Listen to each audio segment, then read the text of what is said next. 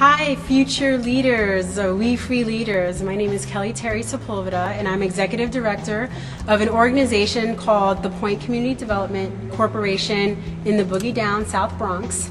And we, amongst many things that we do focus on investing in young people because we do feel that you are the most powerful means and tools of change in social justice that any society could possibly have.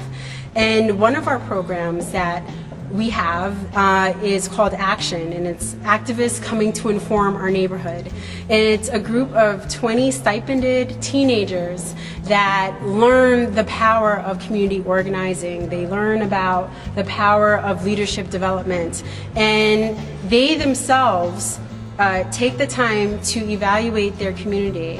And they figure out what it is they would like to change, and then they create campaigns, organizing campaigns to go about making that change possible.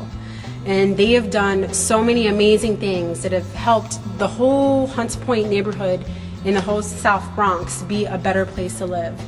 And so with that, I'd say to you to keep doing what it is that you're doing and do more of it.